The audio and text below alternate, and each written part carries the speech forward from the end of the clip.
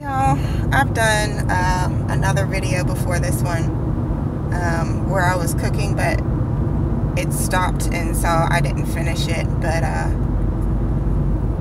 I wanted to share some inner thoughts with you guys in efforts to try to hold myself accountable. A lot of times when you have a problem with someone, or when you have an extreme pet peeve, it's because it's something that you may feel insecure about yourself. And I've tried to use that as a way of learning more about myself and trying to be more positive and basically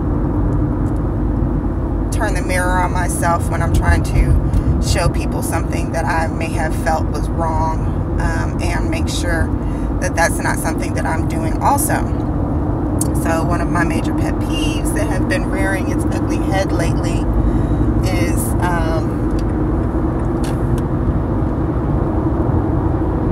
just attitudes. And I wanted to make sure that maybe my attitude couldn't be improved. And I've said before to myself, I've said before to others, and recognized in myself that I can be very flat in my affect a lot of times, especially when I'm feeling a range of emotions inside. And I tend to be very monotone, and if I do get riled up, it's because I have passed a point of self-reflection and move more into a defense. So I've been trying to work on that with me, and although I don't have what I would traditionally characterize as having an attitude problem,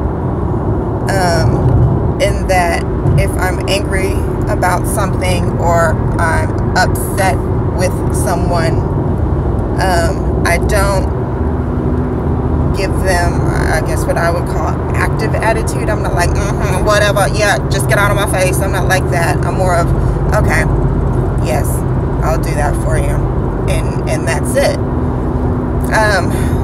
So with that said, that's still an attitude. So my thing is, though, what do I replace that with? Forced enthusiasm? Faked enthusiasm? How do I not just be like, ugh, when I'm dealing with people who have pissed me off?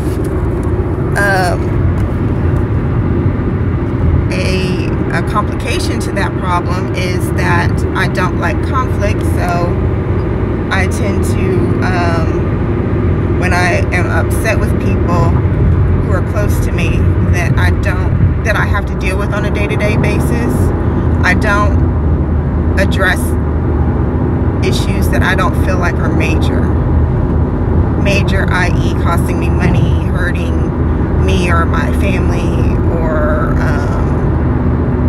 disrespecting me in some way. But there are things that I should still speak up about if there are issues, and I should speak up about them at the time. I should work on a way to do it, and try not to be so confrontational about it. I have to understand that even if I come in a way that's not flat in affect or fake enthused, even if I come correct, that doesn't mean that the person that I am interacting with will, and I have to be able to handle that. And it's very easy to teach, but very difficult to practice. So I need to do better in addressing issues that may cause me later to have a flat affect or an attitude. I should address them so that I can derail the situation and get back to my normal disposition. And I don't know, should I tie something to my finger to remind me?